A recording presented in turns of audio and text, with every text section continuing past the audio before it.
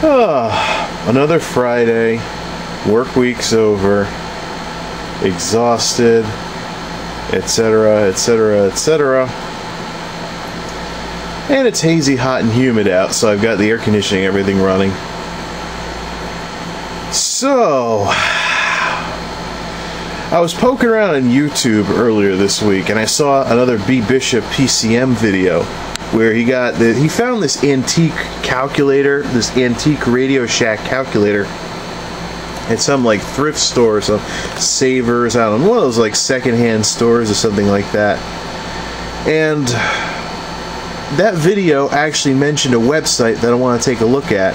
It's called RadioShackCatalogs.com, and it's really cool. Basically what someone did was they scanned like every single Radio Shack catalog that has ever existed and then put it up in like, you know, virtual book format on the internet.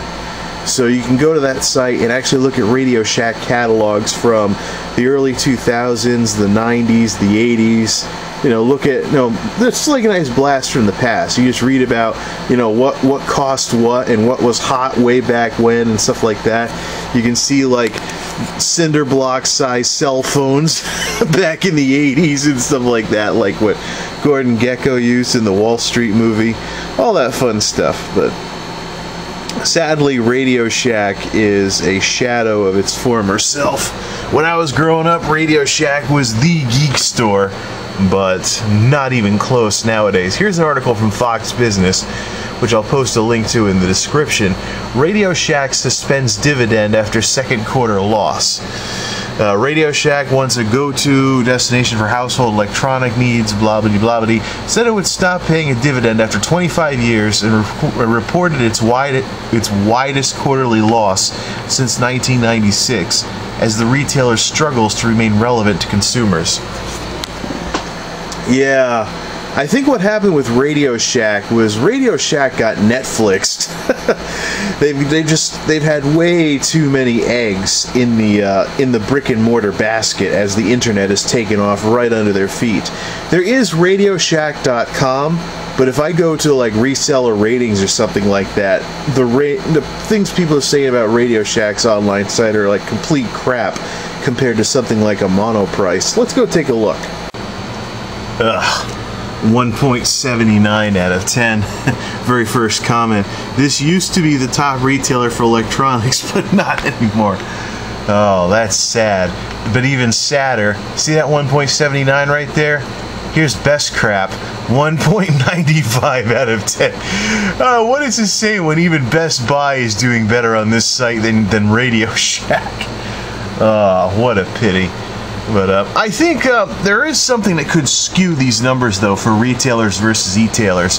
Some people jump on the internet and they write a bad review of a terrible store experience they had, and they don't necessarily, you know, so you may see like so-and-so XYZ Corporation on there, and actually people are just complaining about store experiences, even if the online portion is better. But let's compare it to some other e-tailers here. Let's look at Newegg. 8.81, huh? Slipping. They used to be like a 9-something overall. 8.81. Yeah, I can see where Newegg is slipping. They are kind of screwing up some things here and there. Getting a little old in their old age with the things like the paper bag stuffing and putting processors on the bottom of boxes or other shock-sensitive components like motherboards, something like that, on the bottom of a box with no packing material underneath and stuff like that. Yeah, can't really say, but it's still way better than Radio Shack. 9.8 for B&H Photo and Video, which is my preferred. Anything, if I see something at B&H and I see something at Newegg, I get the thing from B&H because you know, they do a lot of the stuff that Newegg used to do, like pack the top and bottom of a box. And Monoprice.com 9.6. But yeah, Radio Shack's in pretty sad shape. What isn't in sad shape, though, is this site right here, RadioShackCatalogs.com. Check it out. They even wrote it in the old Radio Shack font. It's basically, what is it? This website is dedicated to America's technology store, Radio Shack. It's been in business since 1921. Whoops. Over 90 years, blah, blah, blah. 65 of those years produced an outstanding electronics and tech catalog, surpassing the catalog of all rival companies. Through the decades, this catalog expanded to contain the system. Well, why don't you just go to the site? I'll post a link to it. Of course, if I'm doing a video about a website, why not post a link to it? But yeah, Radio Shack catalogs from how many years? Let's see here. What can you do with an archive of old Radio Shack catalogs? Yeah. Anyways, enter the Radio Shack catalog archive. I gotta post a link to this in the menu system on my blog. The Radio Shack's first catalog, The Radio Shack, 1939. Oh, no catalogs during World War II. That's, yeah, anyway, the Radio Shack Corporation wanted, oh, I guess he's looking for catalogs from the 40s. Radio Shack, Radio Shack. You know what? Let's actually go look up some stuff. Let's go to like some of the 1990s catalogs and take a look at like the keyboard that I have, the teenage keyboard. Let's take a look at Radio Shack's competitor from back in those days. Yeah, here's what I'm talking about. It's like a virtual book. You can zoom in, or you can zoom in, or you can zoom out. And I just zoomed in on this by mistake. You zoom in, you can zoom out, and I think if you touch the edge of the, if you tap the edge of this or something, or no, you choose previous and next, and it flips through like a book. It's pretty neat. I got it mixed up back there with like Kindle books and stuff, where you drag the edge of the screen in order to move it. I think I used to have this catalog back when it was new. Yeah, I think I remember this type of stuff. But look at all this old stuff from the 90s. Portable keyboard. Darn, air freshener's going off in the middle of the film here. Portable keyboard has 49 mini keys, 100 presets. Let's zoom in on that. I think that's the ConcertMate 575. Looks like it. Yep, that's it. I can recognize it. This was the first keyboard that I ever had. My folks got me one of these. What was it? It was $80 in 1998. My folks actually got me one of these in 1997 because we had taken a trip to see my late grandmother back when she was still alive, back in '96, and my late grandfather had an organ, an electronic organ, which was like it's like an electric organ, like what you'd see in like what you'd see in a church or something, or at a Hammond organ at a rock concert. But it was a late model electronic organ. It had some synthesizers built in, so it kind of resembled a keyboard more than like, you know, something you'd hear in like, you know, a 70s rock song or something like that. So I basically showed a bit of an interest in playing keyboards from messing around with that organ on our trip to go see my grandmother back then. So my folks were like, you know what, you know, this might just be a phase that he goes through. Let's get him like a cheap keyboard with not even regulation size keys and see if he sticks with it. Well, I played the heck out of this sucker with its itty bitty keys, and that's when my folks decided to get me a keyboard with regulation size keys, and I'll bet if I do some digging around I can probably find it. But yeah, the ConcertMate 575, small size but big features. Features 100 rhythms, 8-note polyphony sound, which is bad because it can only play 8 notes at a time, and not good for someone with 10 fingers or someone playing the keys really fast. You'd often cut out, you know, you'd often cut yourself off as if you played the keys too fast. Auto accompaniment and tempo controls, built-in demo song, 5 AA batteries or AC adapter, $80. Yeah. Cheap chunk of plastic. Anywho. There it is. The worst keyboard that I've ever had. The Radio Shack ConcertMate 1100. This thing broke under normal use because of how cheap the keys were. You know, I've got that keyboard, I've got that Casio keyboard from 1998. This is from the 1996 catalog.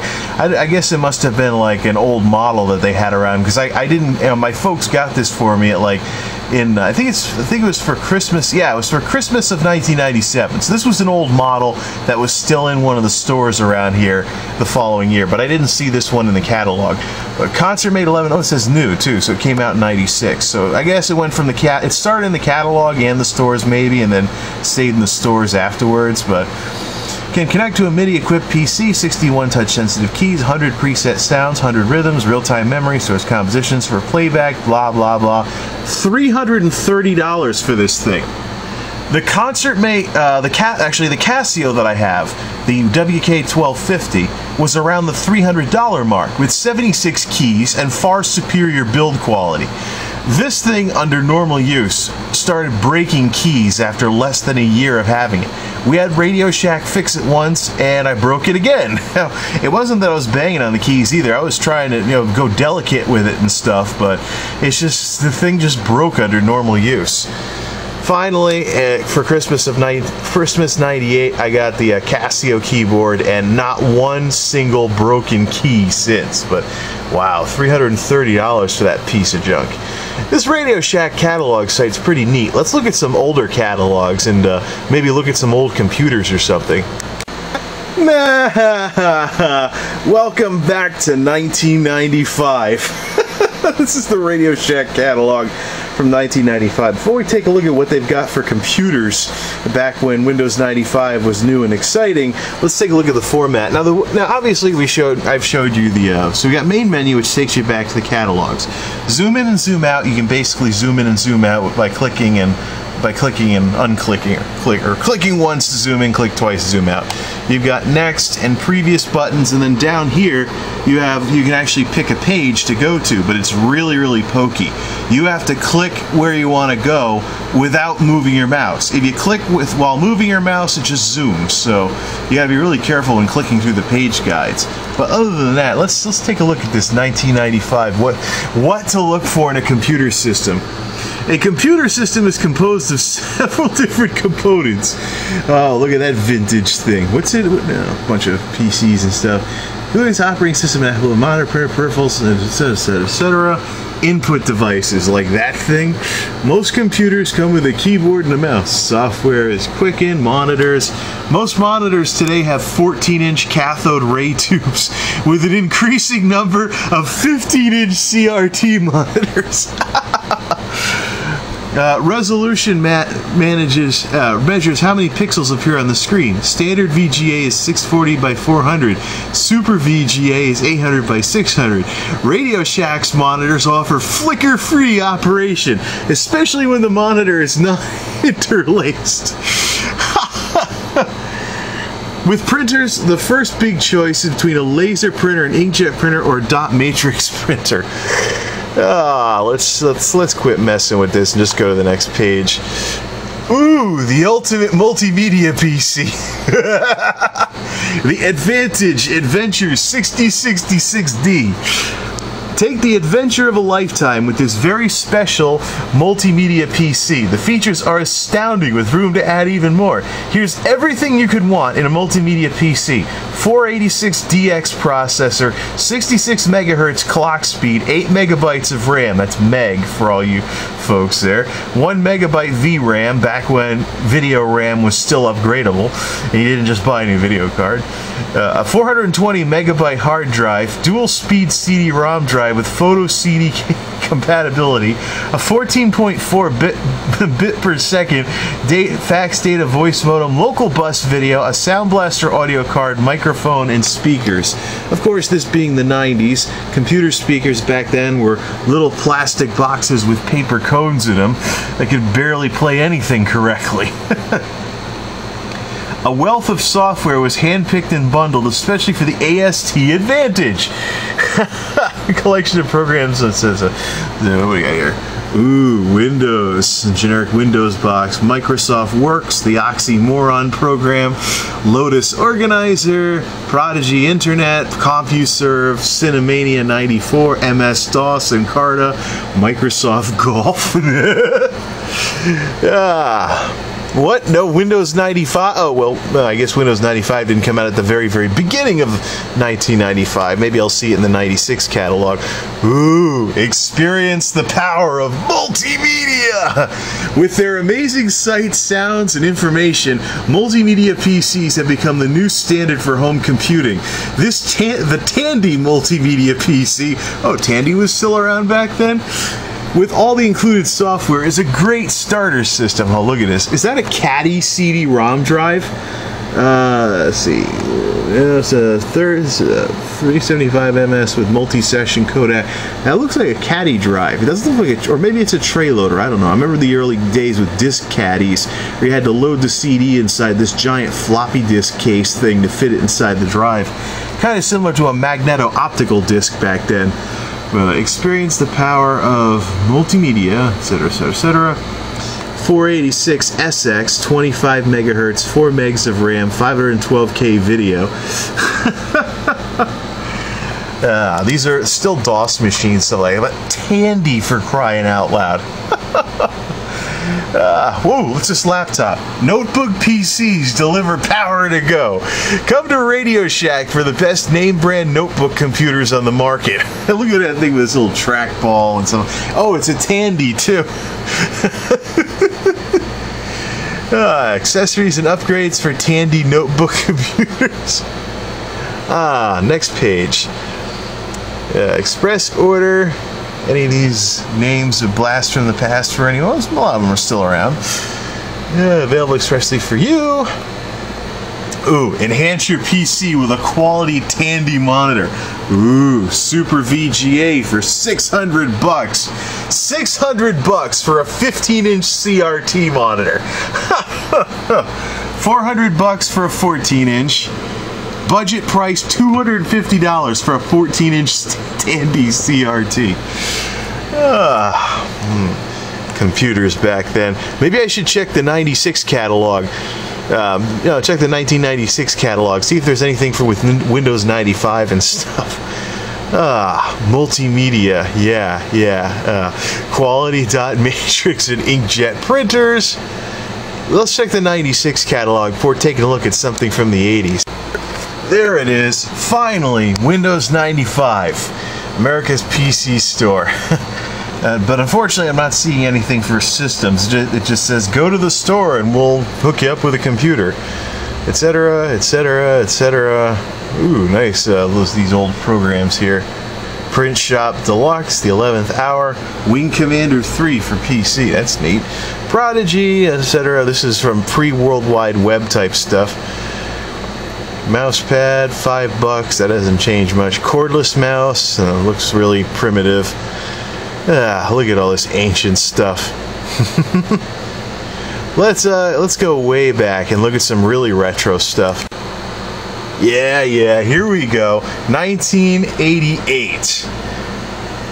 Already things looking really retro, including the poofy hair on the lady with the camcorder. What do we got? Let's see. Computers. Computer equipment. Page 160. Oh, wait. Price and technology breakthrough. Lightweight handheld cellular phone.